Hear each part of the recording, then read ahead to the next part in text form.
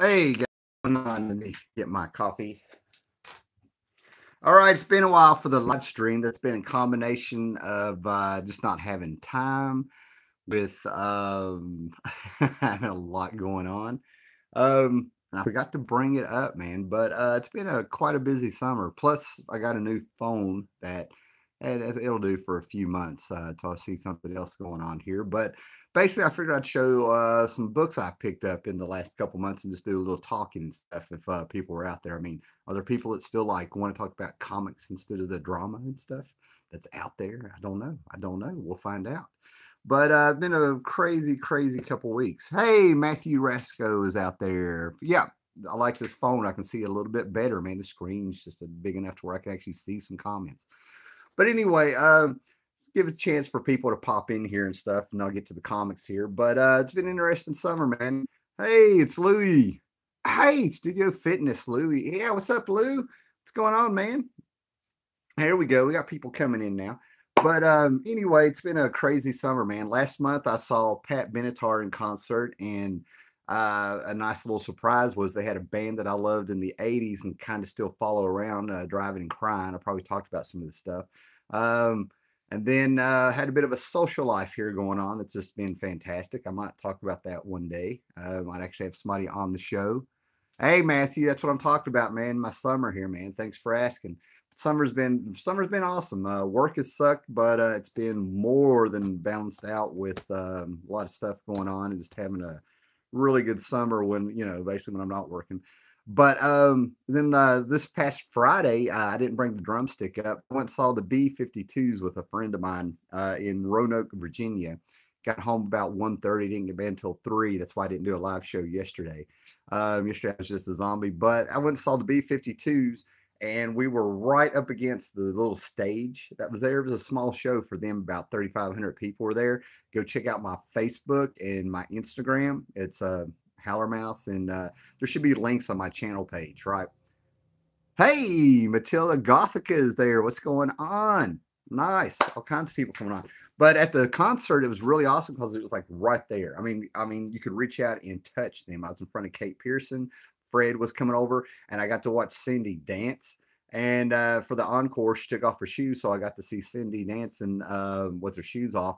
And if you know the B-52s, you know that's a big deal. But the greatest thing was is that Fred gave me his drumstick that he played cowbell with. All right, I got picture like on my Facebook. Link should be There should be a link to my Facebook on my channel page, and then my Instagram. I'm Howler Mouse. My settings are set to private because things got nuts on there a couple years ago, and I'm just preferred that way. But yeah, you can see me with the drumstick. Had a fantastic time. Now, a few of the books, we've got some people in here. I'm going to move on to the books. Some of the book, I'm going to show some movies too. Some of the books I got, I may have already shown in other videos, but this is all for fun. And then on the 25th of August this month, we're going to a comic book convention in Salem. We're only going to stay, there's about 3 or 4 of us going. I'll only be staying about an hour and a half to 2 hours, so we'll see what I can find there. Matthew Rasco, today marks my second day going into Terrificon. I'm planning on getting a picture with Roger Stern. That is cool, man. I'd really like to see that, Matthew. So leave a link on how, or send me a message or something how I can see that. Hey, love the Pat. Hit me with your best shot. Yeah, yeah. Pat Benatar is a tiny thing, and her show was awesome. She did the hits and stuff. We had a great time. I also have pictures of that on my Facebook too. Where we went last month. But seeing Driving and Crying was really a treat because they were not advertised when I saw them. Hey, Brian Craig, I want to thank you for introing me to the Goon. Hey, man, my pleasure. The Goon is a solid, fun book, man. That little Depression era meets Little Rascals meets EC horror comics, world that the Goon lives in is just fantastic. Oh, come on back. Sorry about the finger, guys. And yeah, that's right. I had a couple more comments there. But moving on, I did a video talking about rereading this book, but I'm just go ahead and show it so we can get through the stats here. But I found this book. This is Batman 213 from 1969. It's a bunch of reprints. This celebrated Batman's 30th anniversary back in the day. And I read this comic, half of it, when I was like about 4. This was part of a stack of coverless comics.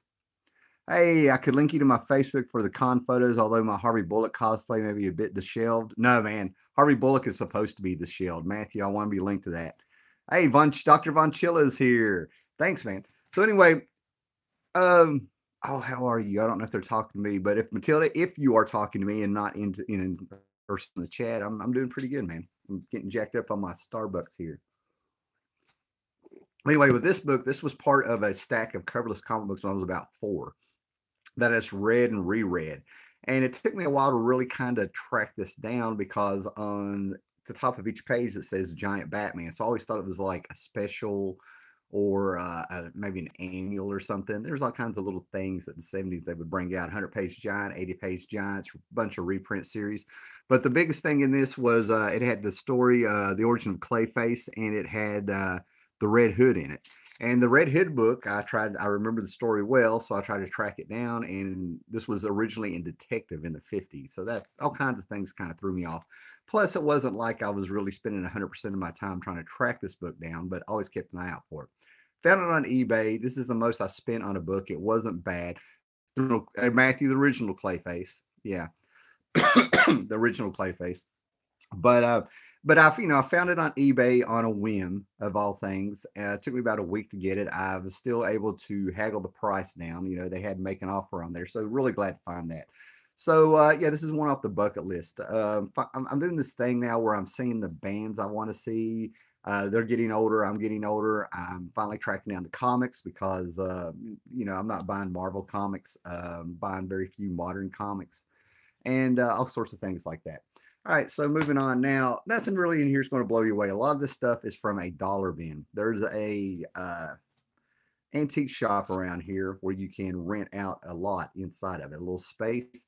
And some dude has bought a 12,000 issue comic book collection, and he's slowly going through it, and he's bringing in tons of boxes here about once or twice a month, and they're all dollar books. I've already done a video where I found the good shit the first time around. He's brought in probably about 6 more, well, I don't know, 4 more boxes of stuff. And I may or may not have shown some of that stuff. And one of the things I've kind of picked up to move this along here is kind of filling in runs and stuff. In the 90s, Valiant came out. And I highly recommend the 90s Valiant comics with Jim Shooter steering the ship. That stuff was great. Pretty much from, Magnus #0, the Solar to Exo Man of War, Harbinger, things like that, going all the way up to their big crossover of Unity, right? But one of the books I kind of liked was about a guy named Jack Boniface, John Boniface. I haven't read this in years, but I got about 28 issues out of the 43. This is helping complete the run. A couple copies of #1 and things like that. But was Shadow Man. Shadow Man came in there. I think Steve Englehart ended up doing the first issue. I think he debuted in Exo Man of War #4. This is a dude that's a jazz. He plays jazz on the saxophone in New Orleans. He's a musician. And one night he gets bit by a spider alien in Exo Man of War. And then he finds this mask, this Mardi Gras mask, just sitting there, floating around, the wind blowing it around the streets of New Orleans or something like that. And he starts feeling like possessed and everything like that. Mind the Comics is here. What's up, brother? And so all of a sudden it's like he just feels energized and sort of possessed and everything like that. And he's a creature of the night. Steve Englehart ended up leaving Valiant, and he went to the Ultraverse through Malibu and ended up doing Nightman.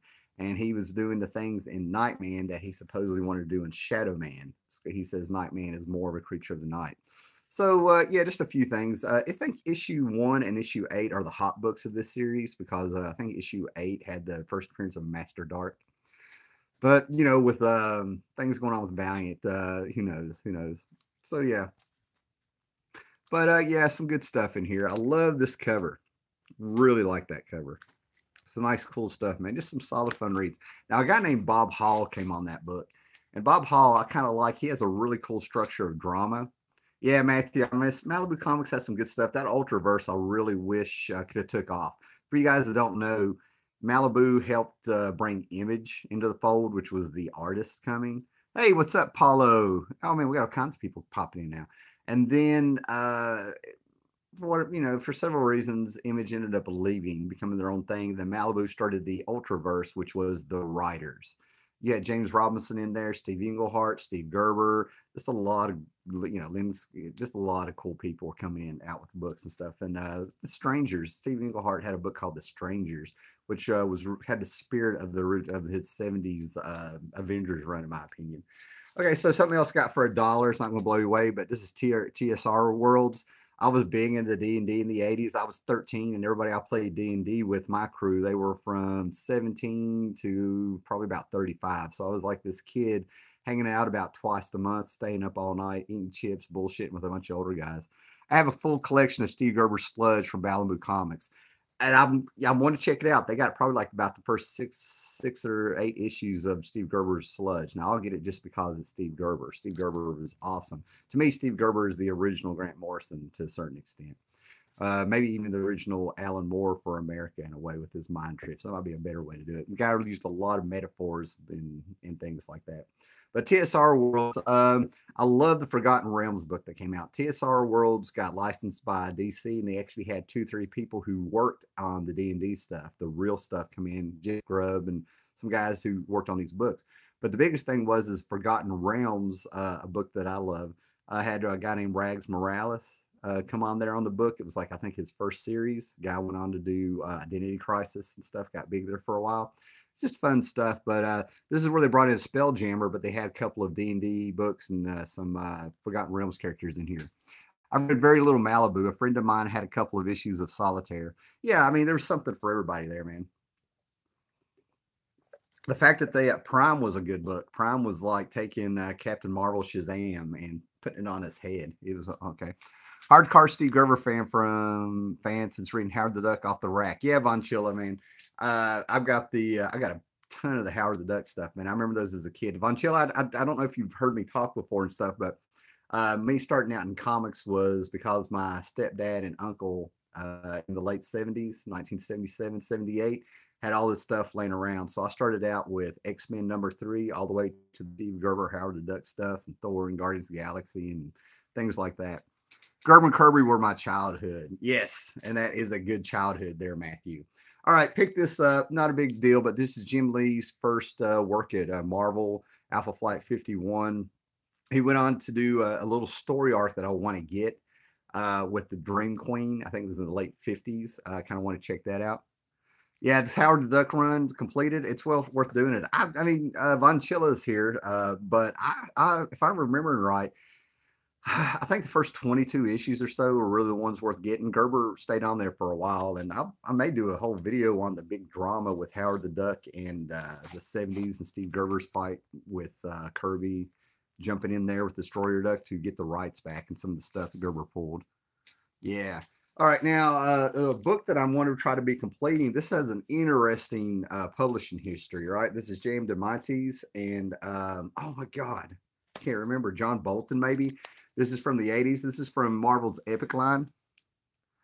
And I saw advertisements for this and I always wanted to check it out. And I finally found a few copies here. And it was really interesting is that Epic put it out in the 80s and then Vertigo re-put out the 12 issues in the early 90s. And I would pick those up, but I didn't know they were the same thing, but it was Moonshadow. Beautiful painted comic, advertised as a fairy tale for adults. And I'm on this one just downright for the freaking art and the adults. I mean, look at this stuff. This is beautiful. And like I said, Vertigo ended up putting this out as 12 issues also, which I always found interesting. So I got one buddy who said he loved Moonshadow. I've never heard anybody else talk about it. So when I found those for $1 a piece, I jumped on board. Something really cool I found, if you remember Color Forms. Oh, I don't know what Moonshadow is really about. I'm going to try to get a few more issues. She may be, and Matilda may be asking about Howard the Duck there, so somebody help her out. So anyway, Worlds Comics, this right here, yeah, Worlds Collide. This is where Milestone and DC had their big crossover. Milestone was an imprint started by Dwayne McDuffie, Dennis Cohen, and a whole bunch of guys. That's where we got Static from and some other cool books and stuff. But what's really cool about this is Color Forms. This is a special book that came out. They had a Superman Man of Steel where you have Superman and Lobo with Color Forms. And this is the one where they did it with Milestone characters. And what this is this is a plastic cover that's got like a waxy feel to it. And you have these stickers that are plastic also that you can pull off and pull on. and create a scene on this. And I have a 1977 Colorform kits with the Super Friends, and I have it. Oh, I forgot all about Moonshadow. That's what I do, Vonchilla. That's what I do. I find those gems out there and bring them out. I have little memories, saw little advertisements, read things. You're talking to a huge Atari Force fan here, man, which is a book that was much better than it should have been. Stuff like that. All right, man. Something I got just because it cracked me up, man, was Conan, the McFarlane cover, which I thought was cool. Back in the day when Marvel originally had the license imprint and stuff, and they were bringing on some cover artists to try to pick the book up a little bit. And of course, McFarlane was hot from where he was coming on Spider-Man in 1988. He did Marvel Tales covers and everything like that. And for a while, if they had McFarlane on it, you grabbed it. And it always cracked me up that the man with the super cartoony style came on the grim and gritty Conan just for a cover. The Worlds Collide crossover was published here. They didn't publish Milestone, but they ran the crossover. Nice, nice. There's one more comment that'll pop up every time somebody. There we go. I'm old enough to have played with color forms. Yes, yes. I had the Kiss color forms too. I had a ton of them. Yeah, the man. That's it. Who said that? Mind the Comics. Yes, DeMites started a YouTube channel. The writer from comics and stuff. He started a YouTube channel. I subbed to it a couple of days ago. Go check it out. All right, everybody's saying hello. All right, so with those Conan covers, I also picked these up. These are Conan McFarlane covers, Mr. Hellboy himself. And I'm pretty sure this is I don't see a year on them. But anyway, he just did the covers. He didn't do the interiors, man. So yeah. What are color forms? Color forms is where you set your own scene. Back in the days when we used our imagination more for playing. We were a lot more creative and stuff. And basically, a color form is that, think of it like a cartoon. You have a background. They'll give you a background. Now, the Kiss one that I could grab my Super Friends up here. The Kiss one was just like a street. Like you would just see a couple buildings in the street. And then you have like these stickers you could peel off, and they were plastic. They looked like stickers, but they were just pieces of plastic. And they would be of the characters and of accessories. And you could stick them however you want. And it was like you making a comic book panel. If that makes sense. All right, I'm losing people here, so I'm moving on here. What is this in here? Apparently, I picked up my DC Nation a couple months ago, number 0. Haven't read it yet. Like I said, I might have shown some of the stuff before, but for $1, I found the Incredible Hulk, Peter David, George Perez. You have to see the color forms to understand. Reusable stickers, but not paper. Yeah. But anyway, this is Future Perfect number 1. Man, I've probably got like 3 sets of this. I might still have the trade. This is something I'm able to turn over, let people borrow, sell for cheap because it's so good. But basically, the Hulk gets pulled into a Mad Max world of the future. He time travels. He gets brought back by Rick Jones's granddaughter to fight the Maestro. And we find out that the Earth has had a nuclear war, and it made the Hulk even stronger. And he became the ruler of this world, and he is the Maestro. Ball on top, long beard, long, kind of like a green Santa Claus. And this is George Perez. The art in this is fantastic. We have Rick Jones still alive, and he's gone around and he's found artifacts of the superheroes, costumes, iron pieces of Iron Man's shell, a busted up Silver Surfer board, and he's got like a room that would be like one of our comic book rooms where all this stuff is just hanging and organized and stuff. The saddest thing I saw was where they had the fur. Somebody had skinned him, and they just kind of had it in a picture frame. It's one of those pages you can just sit there and just like Easter egg hunt through, right? Picked up a few Swamp Thing, right? I've had my, Mind the Comics, Paulo Costa and I, and Comic Crack. We've done 2 streams talking about Alan Moore's Swamp Thing. We're going to be doing another one. But I've kind of expanded there. I've had all the Alan Moore Swamp Things forever. I've got stuff signed by people that worked on the book, like John Tottlebone and things like that. And then Rick Veitch took over, and he found his footing real quick, which was really good. And then you turned around, and they came on. Nancy A. Collins, all these people came on there. So I kind of didn't really get a lot of that stuff past issue 100. Grant Morrison and Mark Miller came on there. So I'm kind of just going ahead and completing the 80s run from 19 to the last issue, But so I picked up 2 more issues of this is the Mark Miller's run. Morrison came on, co-plotted with him, and he took off. And they kind of went back and sort of undid the Alan Moore stuff and started referencing it. And then Nancy A. Collins came on. and she was a great author. I mean, she actually published real books, if you get what I'm saying. And she came on here, and there's some, her run's kind of acclaimed. I've never really read too much of it. Oh, and look what I was talking about. Here's Nightman. I got Nightman #1. Like I said, it's sort of like Shadow Man. Steve Englehart going to the Ultraverse here and going for what he wanted to do in the book, which was fantastic. And what was really cool about this is there was a month, Barry Windsor Smith, with the fallout of Valiant after Shooter left and stuff, Windsor Smith kind of started branching out and doing things. He did a book called Rune. Now, if you look on the top of these Valiant books, they had a month where you needed to look for the debut of Rune. Because what they did is they did it in chapters. Instead of giving you a whole story, each book flipped over for that month of the Ultraverse, and you'd get a corner of a panel. This is probably the upper right panel where we see his hand. Rune. Rune is a vampire who gets hit with a nuclear blast back in the 40s or something like that. Something happened. I mean, we're going way back now, but I loved Rune. Windsor Smith did about 6 issues, I think, of the original series that came out, but they collected his origin, but he's telling his origin here. There we go. That shows you there were 9 issues and how they go together. But Rune has to eat. He's a vampire that has to drink the blood of people with superpowers. And he's horrific. His jaw hinges like a snake. I mean, he's a horrific freaking vampire. And I think he gets powers and magic from runes and stuff. He's very old. Barry Windsor Smith did a one-shot. Yeah, I remember the Nightman TV series that took a page out of Manimal and was always repeated the same scene where Johnny Domino put on the Nightman costume. Yeah, man, the 90s had a lot of really cool syndicated shows, man. That was, I mean, I put Nightman up there with like Xena, Warrior Princess, and Hercules and some of that stuff. Yeah. What is the name? The name of what? What are you asking there, Matilda? Of the vampire Rune, Rune. Yeah, Rune. It's a really cool book, but Barry Windsor Smith returned to Conan in the 90s because Marvel did a one-shot where it was Rune meets Conan. They took it back to the Hyborian age, and they had Rune when he was just a monster vampire. Yeah, so it's good stuff. I highly recommend looking it up on the internet before you commit yourself to trying to track it down. You can probably get on eBay. It should be cheap, But they took all those issues that were on the flip books. Can I write it, please? Let me see here. I'll tell you what, I'll figure out some way to, yeah, there we go. They got it for you. Vincenzo took care of you there. All right. Now moving on here.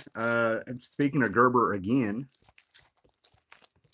I've got some books here, and I'm gonna go ahead and finish this run up. I'm so close to do it, and these books are actually so cheap to do it and stuff. But John Byrne came out with Sensational She-Hulk when he was kind of leaving DC after spending years doing amazing things with Superman. He was a workhorse there and did all sorts of things and stuff, right? And he comes on Sensational She-Hulk, and he has the character breaking the fourth wall. I mean, if you like Deadpool, you need to check out Sensational She-Hulk and Ambush Bug, because that's where it all kind of came from. But Steve Gerber ended up coming on. They had some fill-in issues with some writers after John Byrne left this series. And Steve Gerber came on, and he ended up doing the Sensational She-Hulk for a while, and he pulled in Howard the Duck for you guys, right? So like I said, there was a few fill-in issues. Steve Gerber came on. I think Peter David did an issue. I got to go back and read these. I didn't really follow the series until Byrne came back with issue 31. So issue 9 to 30, and kind of iffy. But Gerber came on, and he started his thing with, talking about comics and things like that, and the way Steve Gerber could, very symbolically. Oh, got a message there. And then, this is one of the Peter David issues, not a big deal. But anyway, Gerber came on there, and we got our Howard the Duck. Howard the Duck was in the book for a while, and Gerber was doing his thing, right? Then they started getting Dale Keown to come on and do covers and stuff, kind of really saving the book. I think the, editors were like, we can't let this go. She-Hulk had a huge following. I just realized that they ended up really doing this with the She-Hulk, didn't they? In a joke book, they turned her into a freaking, I don't know what this is.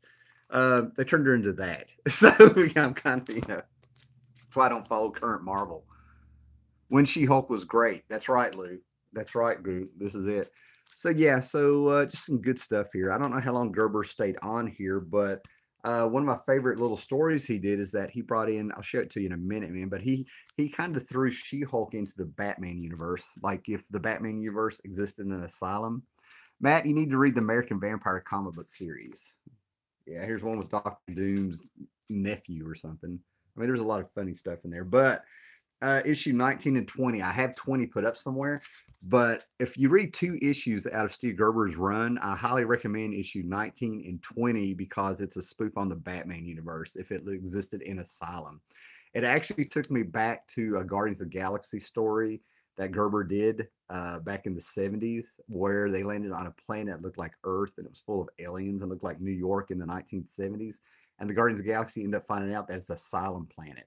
And they asked the caretakers of the planet, why'd you make it look like Earth in the 70s? He's like, we didn't, they did. You know, so the inmates made it look like that. Which from what I heard, Gerber hated New York back in the day. So those were 2 good books. Yeah. Yeah, going on and on and on. Yeah, I don't have a lot to comment here. Blonde Phantom, and they brought in Death's Head. And I have a buddy who is a huge Death Heads 2 fan, right? That's I think it's a UK character, a Death Head. I remember him being kind of hot, but you know, I'm a Judge Dredd guy and stuff, right? So real quick, I ended up going to a Goodwill looking for books. I didn't know who wrote some sheet. Yeah, Von Chili. Yeah, look it up online. I mean, if you're a Gerber fan, look it up. If you're a Howard Duck completist, look it up. It's Gerber. I mean, it's Gerber. Good stuff, man. All right. So just to kind of wind this up here with some movies and stuff, went to the Goodwill. Went yesterday. I don't usually spend this much at the Goodwill. It's the Goodwill. UK character Death's Head along with Dragon's Claws. Yes, yes.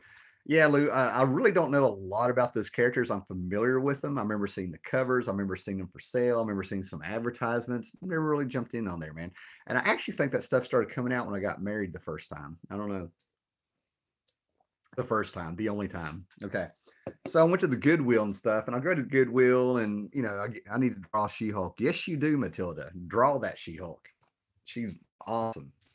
All right. So I ended up getting some movies there, right? I don't usually spend this much on movies. I get 50 cents VHS. DVDs are usually you know, like 250, and I look around for a few things. Yep. Okay, cool. Sorry guys, I had a message here. There we go. So anyway, I get out there and I found some good stuff, man, for 250. Some of these weren't even open, so I could not pass them up. This is probably the most I've ever spent at a Goodwill at one time. All right.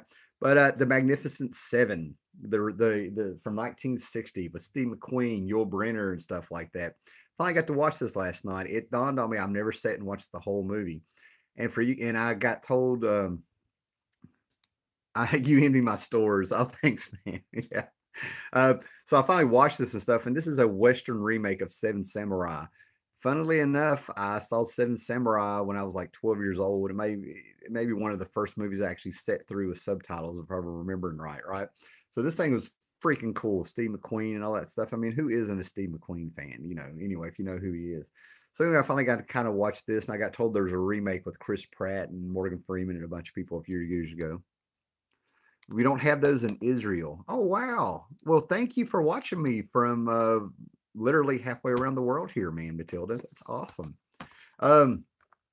Boris Karloff, the Frankenstein collection, 4 or 5 movies of the Universal Frankenstein. We have Frankenstein, Bride of Frankenstein, Son of Frankenstein, Ghost of Frankenstein, House of Frankenstein. I used to have all of these back in the day, but sold them in the 2000s. So I need to get the werewolf collection. I got the Creature from the Black Lagoon.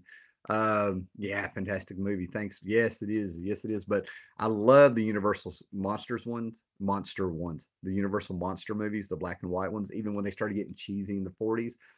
2 of my favorites are Abbott and Costello Meet Frankenstein because it has Frankenstein, Dracula, all of them in there, and it's Lon Chaney, and I want to say Lon Chaney, and here I go, man, going blank. I'm just going to not embarrass myself. It's let me get my coffee here.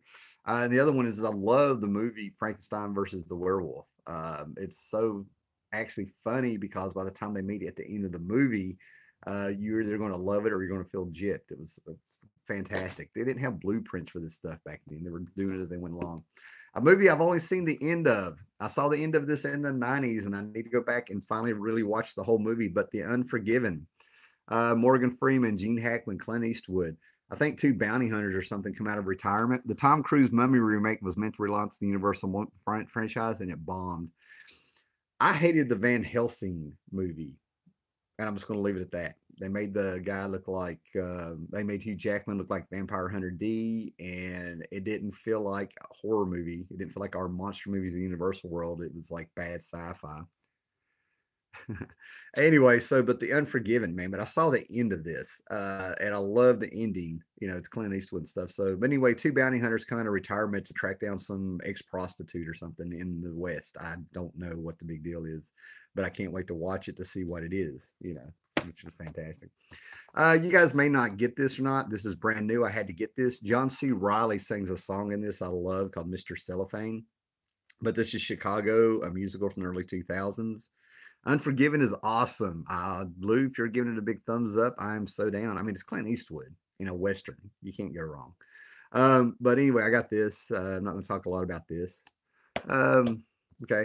And then I got this, and I don't care. I take flack for it, and I don't care, man. I like the Bee Gees, okay? Son of Frankenstein was a blazing performance by Bela Lugosi as Weigar, his best work.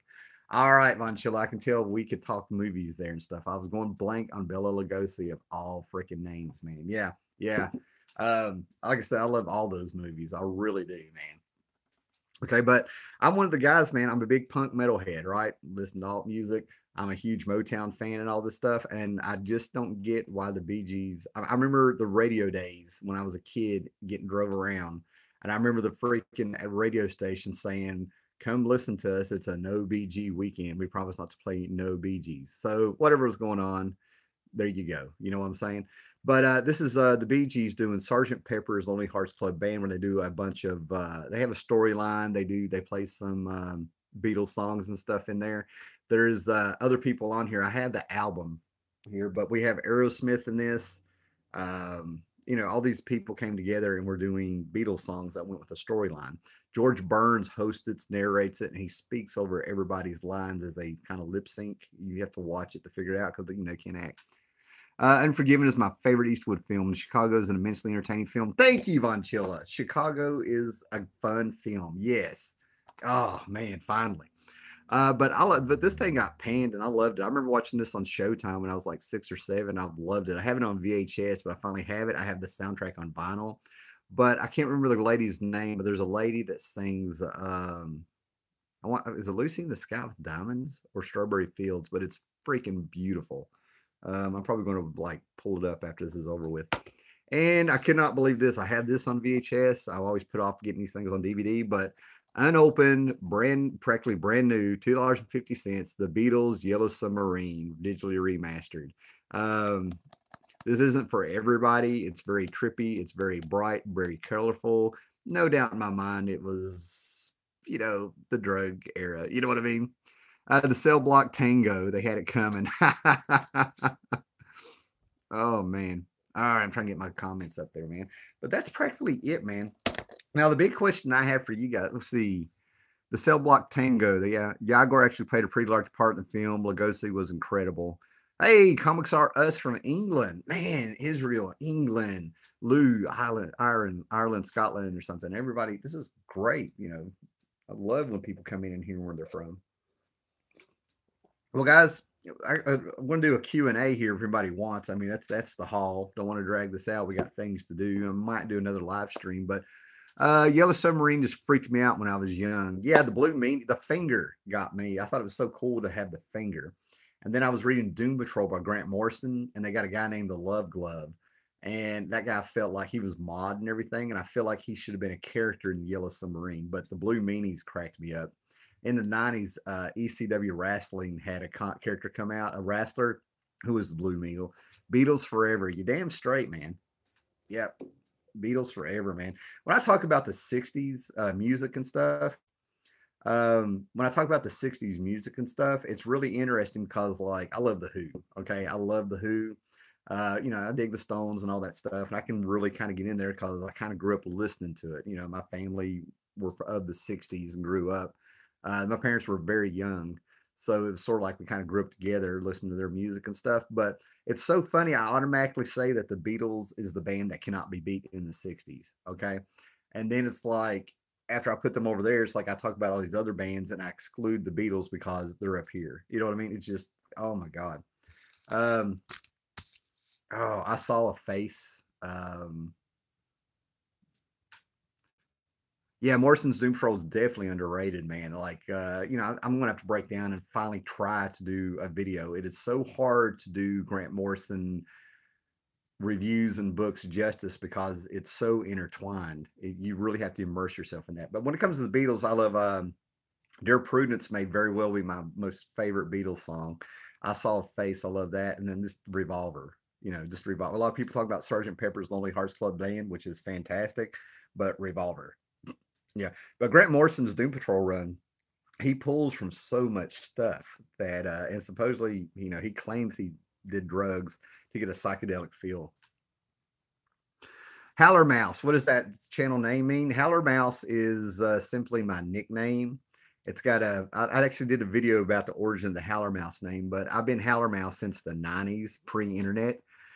Basically because I worked a job in a group home and I did a night shift. And in the night shift, you would wax floors and all this stuff and do bed counts and all kinds of things, but they had satellite. And a National Geographic show came on and they showed something called a grasshopper mouse. A grasshopper mouse runs around the desert or something like that and looks like a little house mouse, but it has the characteristics of a wolf. It runs through there and it eats spiders and fights scorpions. It's a meat eater, and it'll get on a rock and squeak at the moon. Well, where it was 2, 3 o'clock in the morning and I was exhausted, I thought they called it a howler mouse, and it turns out it was a grasshopper mouse. And I had tons of my friends and I were trying to find this mouse that I misnamed for years. And when I found out what it was, I didn't tell them. So people started calling me Howler. They would just want to see this mouse that acted like a wolf. They got infatuated. So they would always talk to me about it. If I ever found, they would ask over the years if I found it and things like that. And then there's like another little story that's too personal to tell about where it really stuck. So yeah, I was Howler for years before the internet even came. Did third shift for years. I like the nightlife. Yep. Crawling from the Records has first 4 issues as compared to Moore's Anatomy Lesson, The Swamp Thing. It was really, Crawling from the Records was really a deconstruction of what had come before that, and Morrison letting you know that we're going places. Now, Arnold Drake, the creator, I think it was Arnold Drake, the creator of Doom Patrol, said that he gave it a huge approval. He said Grant Morrison finally made that book as weird as he wanted it to make it. He finally did everything with Doom Patrol that Arnold Drake wanted to do it. And what a lot of people don't know about the Doom Patrol is that the same guy that created Guardians of the Galaxy created Doom Patrol. It was all Arnold Drake. Arnold Drake is like one of many of the most underrated Silver Age creators ever, in my opinion, considering what little work he did and how much came out of it. A lot of people couldn't get out from under the shadow of Kirby and Ditko and Lee and the names, but there's a lot of other people there that has some really cool creations. Arnold Drake to me is really underrated. Basil Wolverton, if you guys ever heard of him from the 40s and 50s and stuff, yeah. Drake, another 60s unsung hero, yeah. Yeah, and I don't feel like the guy ever got screwed or anything. I've never really looked up his bio to see what else he had done and where his career went and didn't go. But as you get older and you start connecting dots with this hobby and start recognizing names and stuff, you're like, son of a bitch, you got this and you got this and you got this. And Arnold Drake is one of those guys. Ramona Frandon, I don't know why more people don't talk about Ramona, for the freaking glass ceiling she broke and stuff. Creator of Metamorpho and stuff. But there's a lot of those Silver Age books that, I'm just glad that they have survived and people get them. Animal Man, Metamorpho, Doom Patrol. I would love to get some Sea Devils because of the fantastic artwork that were on those books.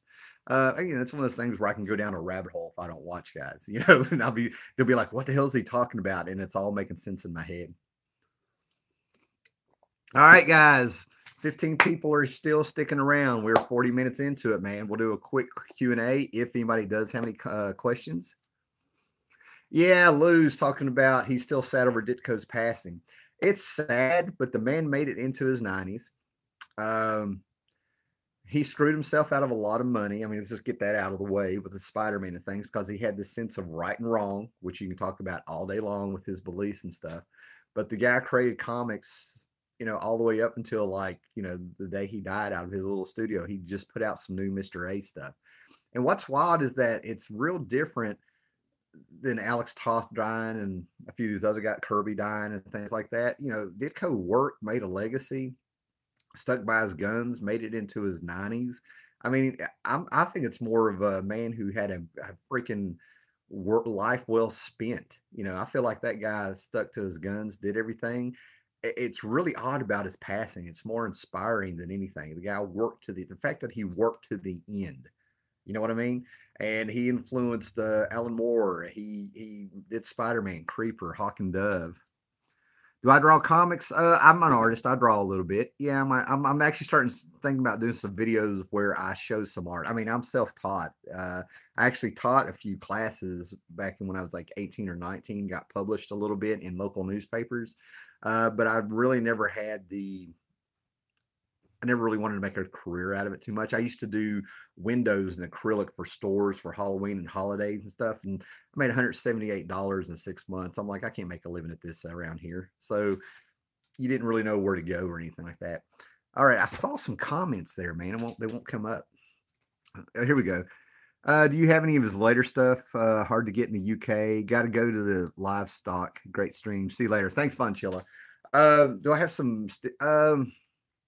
I've seen it. I got a buddy who actually was on a mailing list or something out of Ditko's studio or something. Now, so I do have a buddy that's got some of his later Mr. A stuff, and I might have 1 or 2 issues. I got inspired to draw comics after watching a video of yours. Oh man, that's awesome. Thanks. Let me get this out of the way. Couldn't see who did that. I'm getting messages from people in real life, and I'm getting all kinds of little avatars across my screen here. But oh man, that's great. Yeah, jump in there and just do it. It came out bad. No such thing, man. No such thing. No such thing, Matilda. I know you're being critical of yourself, but that just shows you have the heart of an artist, because in truth, in my experience and with myself, an artist's hardest critic is themselves. So if you're sitting there looking at something that looks like crap, that means there's something in there and you want to do better and you want to be a perfectionist with it and stuff. So jump in there. But what's cool about comic book art that people don't really talk about, and I about flipped out when I saw Alex Ross reference it, because I'd heard it before. It's old school stuff. These guys had deadlines. These guys were putting out 20 pages a month, right? Artist on a comic book drawing. You know what I mean? And there's an energy about when you just lay down and you don't overthink your work and you're trying to get it out. Comic books had this energy from doing that. And that's the trick. Some artists will get up there and hearing Alex Ross, who does photorealistic paintings and stuff with watercolor and gooch. Anyway, some all kinds of mediums and stuff like that. For him to pick up on the way to get a comic book energy, you have to be quick and not overthink it, is amazing, because he has to spend a lot of time on his work. So that was just amazing. So stick to it, man. If you're drawing comics or anything like that, I highly recommend life drawing. Get some paper, whatever it is, go outside and just draw whatever you see. Anything that catches your eye, anything, Because a lot of comic book artists and stuff like that will used to get with a writer, and the writer would flat out ask them, what do you like to draw? What do you not like to draw? And it would inspire the writer. That's how some of these stories came up. He doesn't like drawing cars, so we're going to put it in space where there's no cars. All right, guys, I think we're good here. I have some phone calls to make.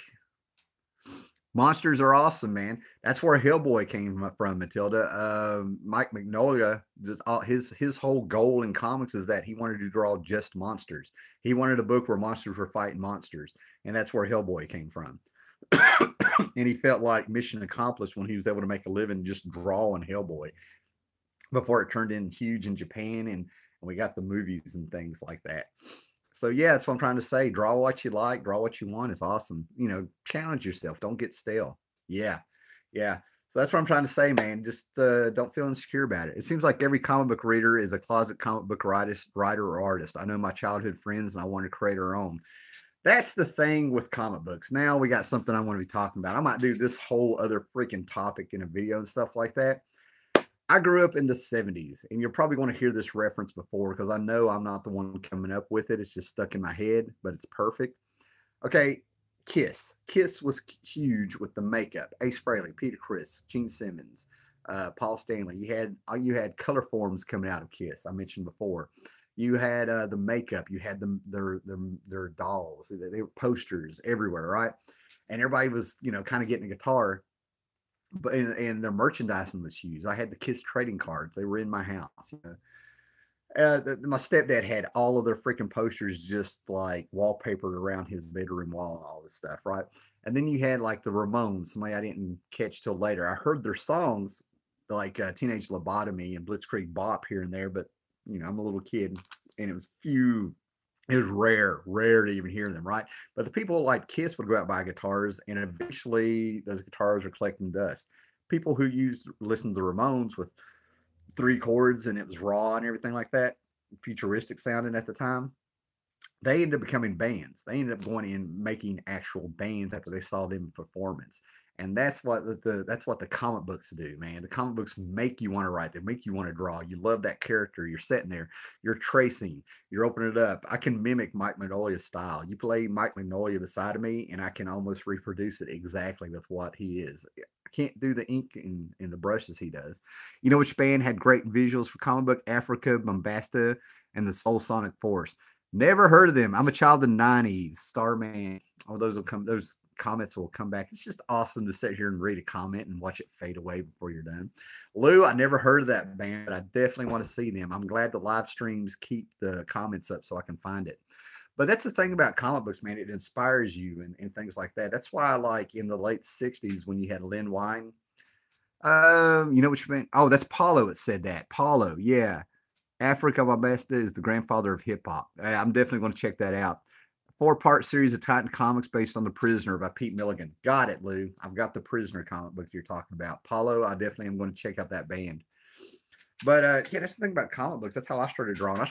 Charles Schulz was the first comic book strip and stuff that I drew. I drew Charlie Brown everywhere all the time. I mean, we're talking 4, 5, 6 years old. Moved on to comics, and it was probably like Batman and Superman. And then I remember when I was 8 years old, I came up with all these Batman costumes. In 1981, when I'm 8 years old, I had Batman in a white Batman outfit, little spots of black in here, and I gave him a goatee. Van Dyke. Goatee is just the beard, but when you add the mustache, it's a Van Dyke. So I had Batman in that, and I'm always sitting here cringing, waiting for somebody to give Batman a goatee. And I'm be like, I did it in 1981 when I was a kid. You owe me money. But yeah, comic books inspired me, man. I've got art books here and stuff. I've got all my supplies down here and some other things. And, I've in high school, I would get heavy metal magazines like Circus and stuff that would have the hair bands. You could have the posters and stuff. And I would get some chalk pastel from school, and I would sit there and I would draw Bret Michaels, Cinderella, Guns N' Roses and stuff. I'm creating a series of stories involving Mothman, and it's inspired by X-Files. That's awesome, man. But be careful. Steve Rude has a book called Mothman, and I think that dude's a masked wrestler turned into a hero or something. So check it out. It's a hero was inspired by X-Files and Starman. Cool. And Matilda says, I have an art teacher. Cool. Awesome, man. Nice. That's awesome. Man, we're getting a lot of comments here and stuff, man. But I lost my train of thought. I think I was talking about art and stuff like that. But yeah, that's the great thing about comics, man. It excites people. It's kids. It's one thing to sit down and read. It's another thing to get up and do. And that's what comics used to do for you as a kid. And as you would read the stuff, then you would jump up and just have this energy that you just had to get out. And I love things that create. I mean, art is art. There's a channel I watch that you guys might want to check out called Pete Draws. Good stuff. The guy's got a wicked sense of humor. Yes, Matthew, I want to be linked by your Mothman store if you want. Come in after this thing uploads and feel free to put the freaking link in the real comments so people can see them. Totally plug your stuff. Yes, I want to see it. Love that stuff. I like when comics come from a grassroots place. You know what I mean? The stuff we're getting today, I can sit here. I really want to be positive. So anything like that, let's get it out there. Yeah, definitely. All right, man. Guys, I do have to go. Thumbs this up, share it. I may be back today. And feel free to leave comments about any topics you want me to talk about and stuff like that. Maybe I'll do a video or a stream about how comics inspire you to be creative. I mean, we got a Mothman comic coming out here. We got Matilda halfway around the world from where I'm at, into art. Passing to Steve Ditko. Everybody's so inspired. Thanks, guys. Thanks, guys. Be sure to link that up. Like, sub, subscribe, tell all your friends, thumb it up. I'm get this channel going again. Yeah, thanks, guys. Nice, man. Thanks. Later, guys.